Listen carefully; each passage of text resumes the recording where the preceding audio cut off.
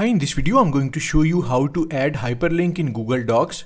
Creating hyperlinks in Google Docs enhances document interactivity by providing easy access to additional resources, external websites, or specific sections within the document itself. So let's start the video.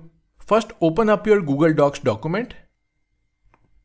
You can add links to text as well as images in Google Docs. To make a link on Google Docs, simply select the image or text and then click on Insert tab in the main menu and then select Link.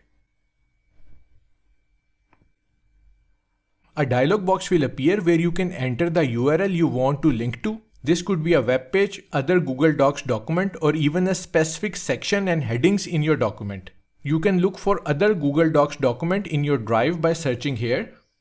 Once you have entered the URL, click on Apply button. You have just added a hyperlink in Google Docs. Thanks for watching.